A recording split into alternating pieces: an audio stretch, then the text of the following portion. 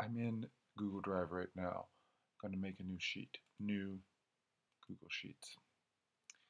And I'm going to make sure it has a clear name. So I'll double click on Untitled Spreadsheet and make sure I rename it right away so I can find it quickly and also the teacher will know exactly who it belongs to. Course name,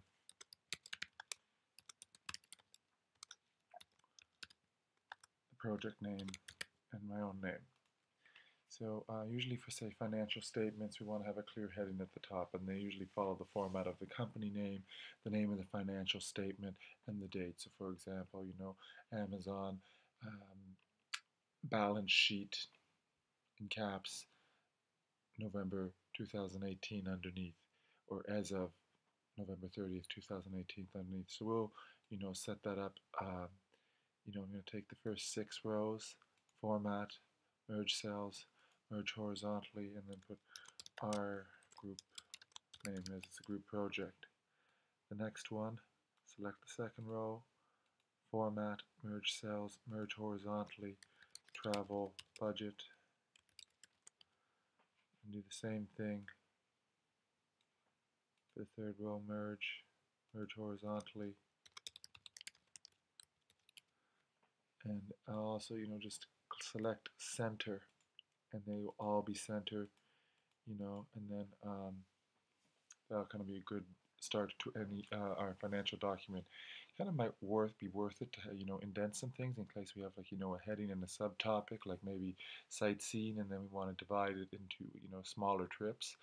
So I'm going to put my cursor in between A and B, and just have that set up at about 1/4 inch, and B I might want that to be a little bigger, so I'm going to drag it so it's a bit wider, just in case um, the name is a little longer. And so I might have, my first item might be travel costs.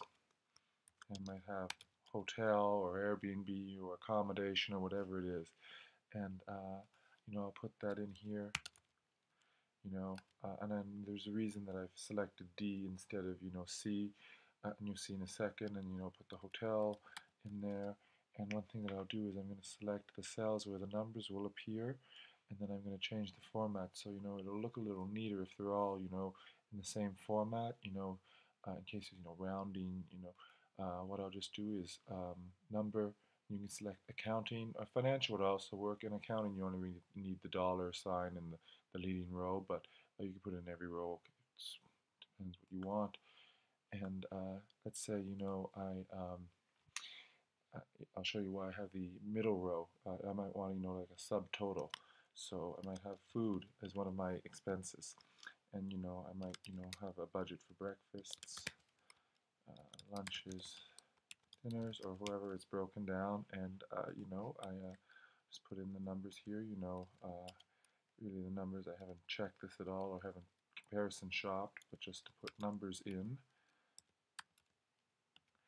And what I'll do is I'll use a formula, and the formulas work just as they do in Excel. So a good one, any mathematical operation works, but sum, and then select a range of cells, drag your cursor with the left mouse button, close the bracket, and then it'll add it up for you. Now I'm going to name this cell travel budget, this sheet travel budget.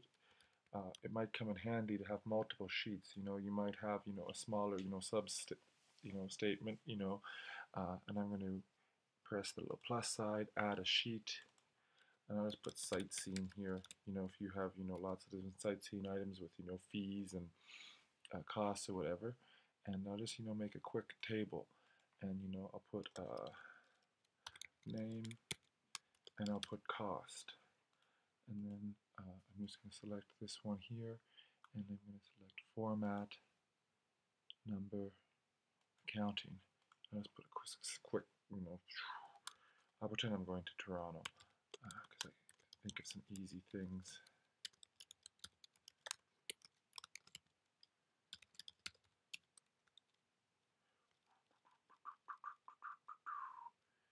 I need to brush up on my Toronto history.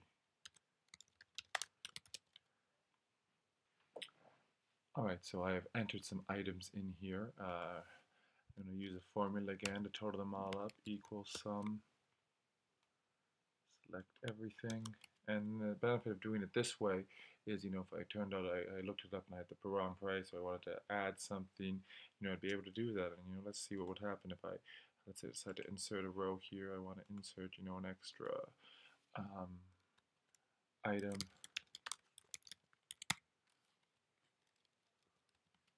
and it's already updated my formula without having to pull out the calculator again.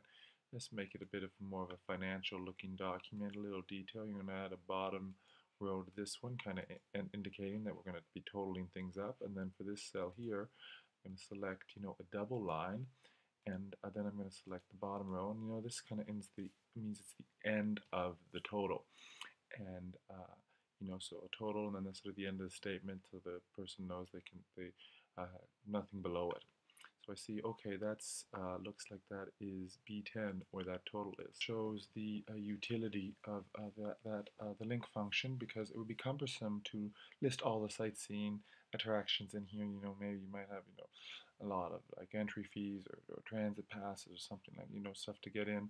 So what we'll do is I will put my cursor here, equal, and then the name of the sheet exactly as it's written in the tab here. So site seeing and exclamation mark. So when Google Sheets knows it's a sheet. And then that was cell B10 that I wanted. It sort of lights up yellow. I know I've entered the formula. And then maybe I'll have one more item, make sure these are based on realistic estimates, by looking up the cost of transit, or whatever it is, put it in there. And let's total up all of the items again. So I'm going to select sum, and then close the bracket, and then again I'm going to put a little bit of a bottom border.